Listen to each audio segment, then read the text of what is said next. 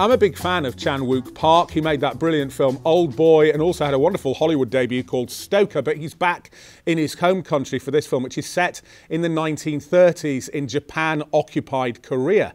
It's actually based on a British novel called Fingersmith by Sarah Waters, but relocated to Korea, and it's about a young thief who's sent to work as a handmaiden for a beautiful heiress in an attempt to con her out of her money.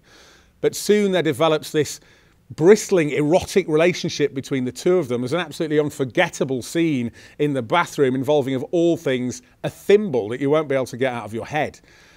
Of course, their relationship is forbidden. They both know it, and they're living in a world of men who are violent, and so there's this tension that stretches out through the course of the film. There are also twists that keep coming and coming, and you don't see them as they approach, so they completely knock you off your feet.